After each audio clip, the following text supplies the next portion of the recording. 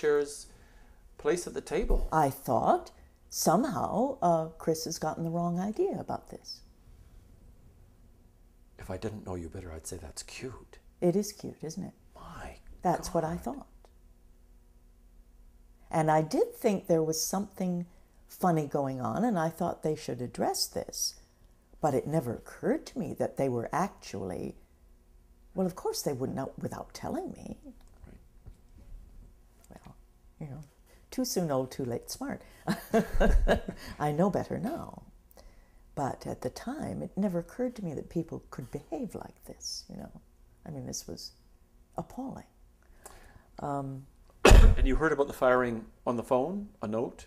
No, we were invited, Urjo and I were told, Pam and Peter, I don't believe were there, but Urjo and I were told at a board meeting. And we realized we should have known earlier, but we were so busy, you see. I mean, here we were trying to put a whole season together in 2 months. We were going like gangbusters. I was on the phone 14 hours a day. We were trying to break in a new general manager. That's another story. This cookie, who didn't last very long. But who was the general manager? I can't remember his name now. He was there for those 2 months, and he was constantly undermining us. But again, I didn't know this either at the time.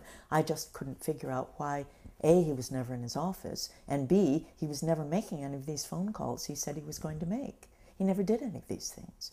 And later on, I realized, of course, he knew that the board was trying to get rid of us, so he didn't want to do anything that would be too serious for when we left, because then he was going to do everything that John Dexter wanted. So part of his job was to keep us at bay. I didn't know that then, but the only other hint I had was when we went to Jack Hutt, who used to be a stage manager at Stratford, but by this time was in a managerial position upstairs in the offices, and we asked for a specific kind of memo paper and stationery for us. And he did order this, but when it came back, it was only about that much. And he had, obviously Jack, whether he knew or not, I don't know, but he smelled that this wasn't going to last. And he only ordered as much paper as he thought would last out the time we'd be there.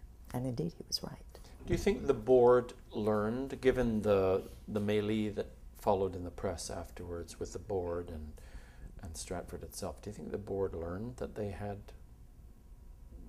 I think they were very surprised. Very surprised. I don't think they thought either anybody would care. Right. And it was Hirsch who was brought in eventually, right? Yeah. Yeah. And would Dexter you like... was out of the question because the federal government refused his import papers or something. Yes, well, it was... it became a federal issue. Yeah, it was, what's his name? Oh... Axworthy. Yeah, Axworthy, that's right. Axworthy. That said no. He wasn't going to let Dexter in. He wasn't going to let this happen. And I must say, Equity was very much on our side as well.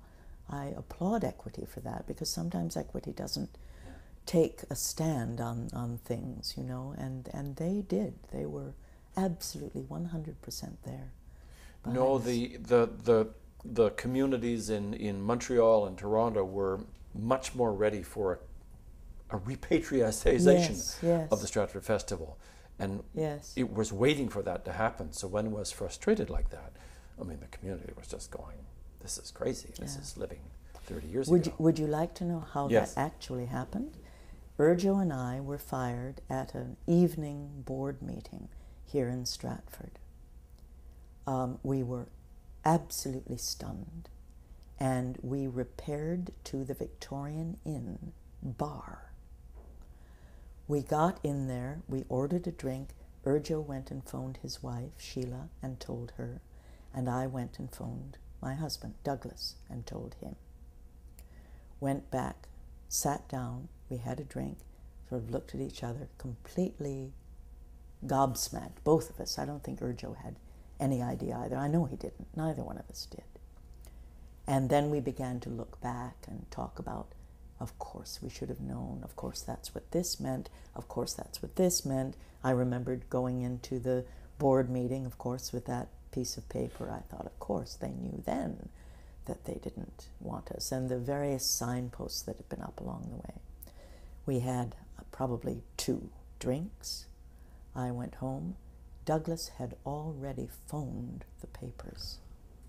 That's how this broke, because the board already had a statement prepared that they were going to give to the media the next day, saying that they had re-examined our season, they didn't think they could make it work financially, and while they were very grateful for our participation, they were going to bring, they had just learned, and wasn't it wonderful, that John Dexter was free.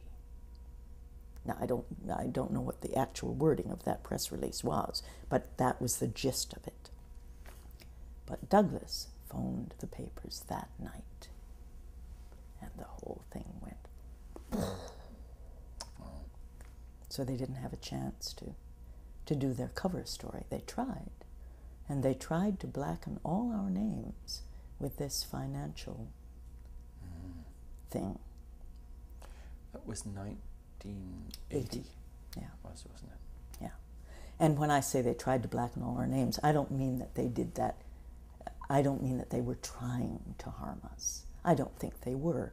I think, A, it was a split board, and the board, the executive, didn't tell the rest of the board what they were doing. So from that point of view, it was a dysfunctional board. And B, I think, again, they just thought, nobody's going to notice. Nobody's going to care. Who's going to care? Well, it was a wondrous thing that happened, and it incurred pain and grief on one side, but it actually pushed us to the next stage. I guess it did, you yes. know? And it enabled this triumvirate with Anthony at the helm to be in existence today, it seems to me.